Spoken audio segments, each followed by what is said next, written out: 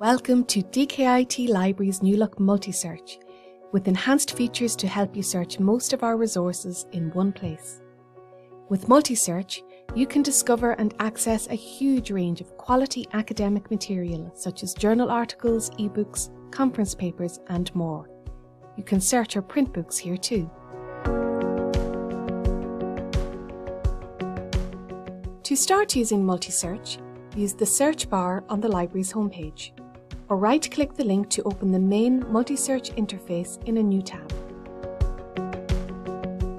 Sign in now using your DkIT username and password to save time later. Some of our more specialised subscriptions aren't included in MultiSearch, but you can easily access them by clicking the More e-resources link. When searching, you can apply any combination of the limiters below the search box. For example, see full text results only, items available in the library's subscriptions, peer-reviewed results, and those published in recent years.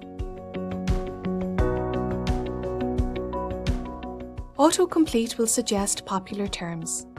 Publications matching your search terms will also appear. Any filters applied will be visible on this results page and can be used at this point to really refine your search results. Filters can be easily cleared here too.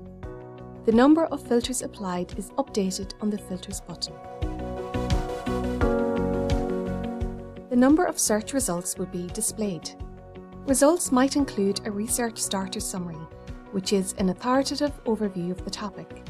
Or results may also include publications such as journals that the library subscribes to. Results are sorted by relevance, but you can sort by date instead. Scroll down to see the academic sources available for your search terms.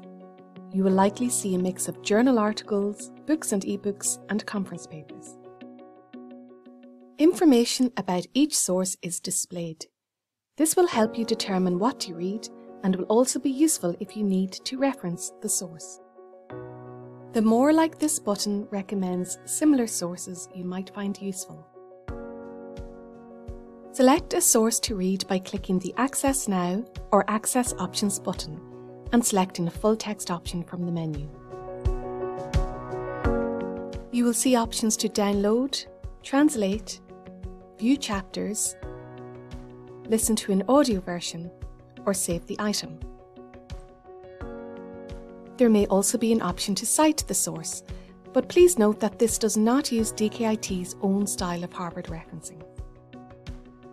You can add the source to a project, which we will talk about in a separate video. You can also share or print the source.